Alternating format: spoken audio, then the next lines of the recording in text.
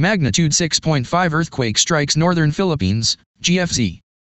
An earthquake of magnitude 6.5 struck Mindoro province on the main Luzon island in the Philippines on Thursday, but no major damage or casualties have been reported so far, authorities said.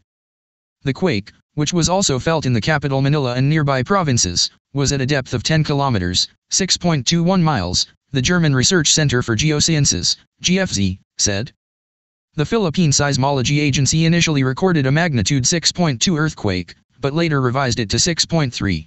It said it expects damage and aftershocks. Operations of the 3 elevated railway lines in Manila were stopped due to the earthquake, the Transport Ministry said.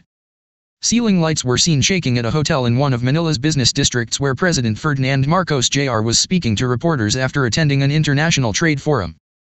Reporting by Jahnavina Dumalo in Bengaluru, Enrico Dela Cruz and Neil Jerome Morales in Manila, editing by Kanupriya Kapoor.